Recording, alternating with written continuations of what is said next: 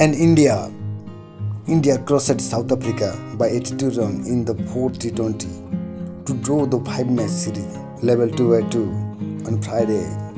India reset out of clinical performance as they posted a competitive 116 for 6, riding on Dinesh Karthik career best 27 ball 55 and Hardik Pandya 46 of 31 balls. The host then returned to dismiss South Africa for 87 in 16.5 hours.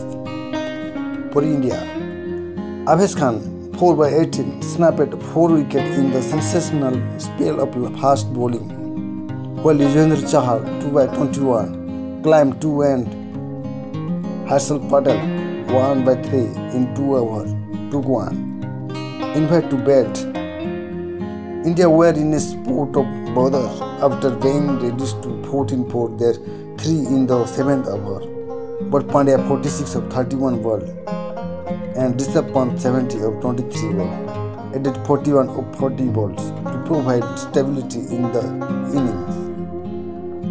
Pandya and Karthik then forgot a 65-run start in 33 balls to take India to good score.